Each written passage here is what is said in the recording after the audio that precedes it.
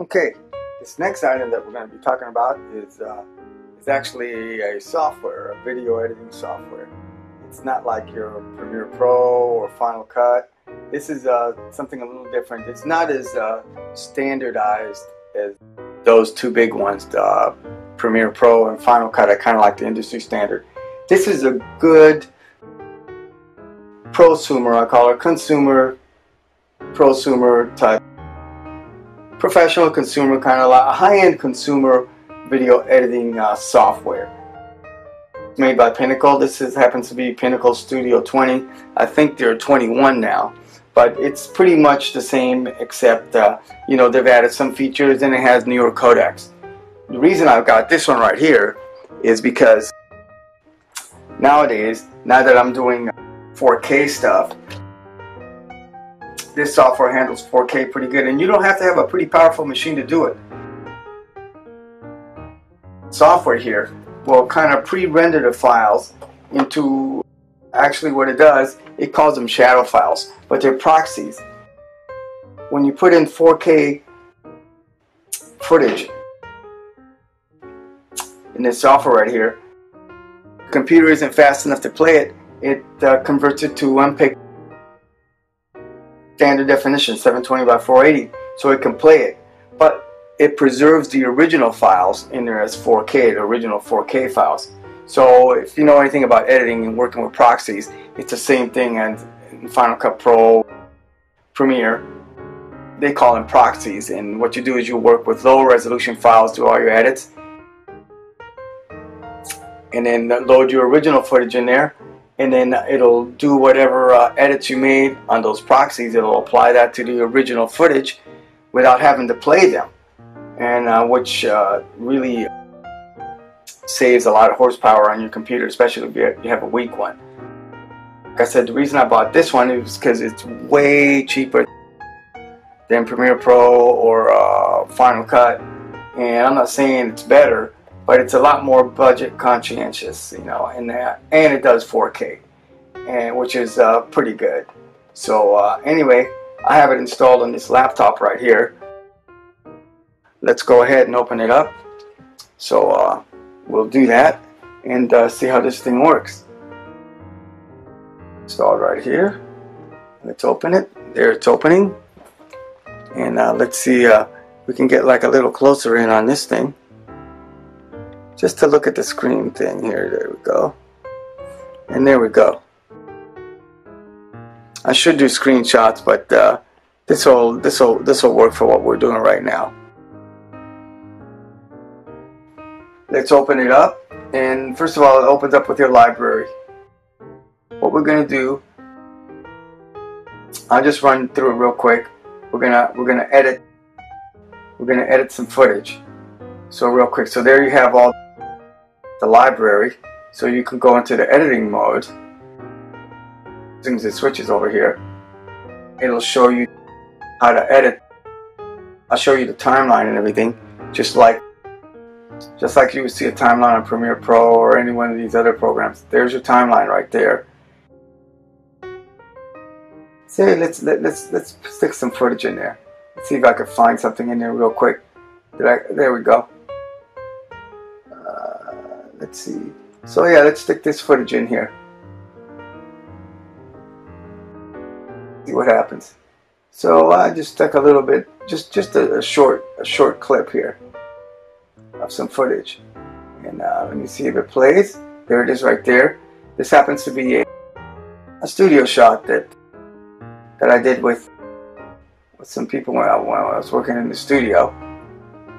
And what's cool about this too is you can make the videos bigger. Everything's scalable. All the windows are scalable. We can play this, and you know, and it won't play that much right now because it's 4K footage. Like I said, it has to do the proxies.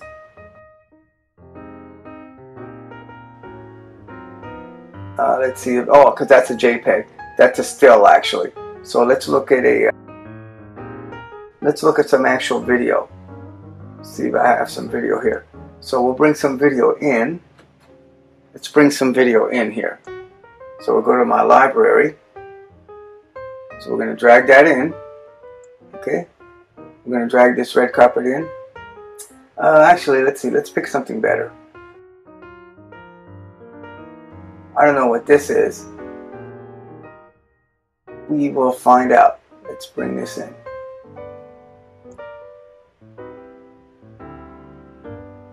So there it is. It's bringing it in. So there it is. So it's actually some footage of some road footage. Let's bring it and put this on the timeline. Here we go. We have it on the timeline there.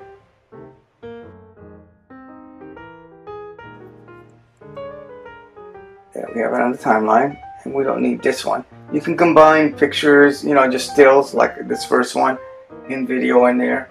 So let's get rid of that one. Hit your delete button, and it takes it out of there. So here's some video, some road video. Some 4K video, and as you can see, this green line here, this yellow line, or amber, it's actually amber, it's starting to turn green, and when it turns green, that means that it's done your proxy file. And you know, it's converted it, since this computer isn't that fast, it's converted it to a format that this computer can play. So even though it's 4K footage, it's converting it right now footage that this computer can play. Regular standard definition. So this converted this video right here just for editing purposes. It converted it to standard definition so you can edit it. So see, now I should be able to play it, and there it is. You can see the video going right there, and that's pretty cool. And this is 4K video, so, and this computer is not that strong, so as you can see, it plays it pretty good. So it does all the other things that most editing programs are. Like I said, this is a timeline. Let me raise this up so we can look at the focus on the timeline right here. So that's the timeline, and you can do more than one track. Export it in all kinds of different flavors. So which is pretty good. So you have your tabs right up here. Let's see what these export tabs tell us. So we go into this first export tab just to look at it real quick and see what we have as far as export, what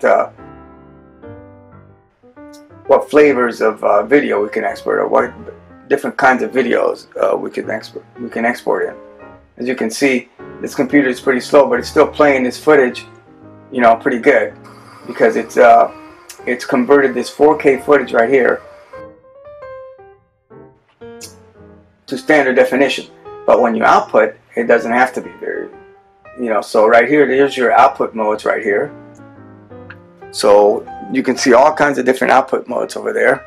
Let me see if I can get it even a little closer to here so we can see a little bit of these output modes here. There we go. And we can see these output modes here. And it's got MPEG-4, you got the Sony XAVC 4K video. It's got MPEG-4 video, MPEG-1. It's got MOV video, which is your QuickTime. So let's see. Let's look at this MPEG-4. See? And then within that MPEG-4, there's all kinds of categories. There's the 4K Ultra. There's HD. And there's the regular. There's another flavor of HD, 720p. And then there's the standard resolution, which is 720 by 480. So you got three things right here. Or you can also go into the custom mode here, hit the advanced tab, and you can play around with the settings, whatever settings you want. So it does have like a manual setting, which is pretty cool. So anyway, that's a quick run through on this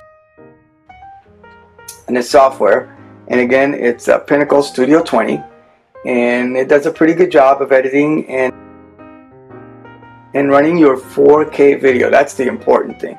It'll do 4K video at an economical price, and on a system, or on a computer system that's not that powerful.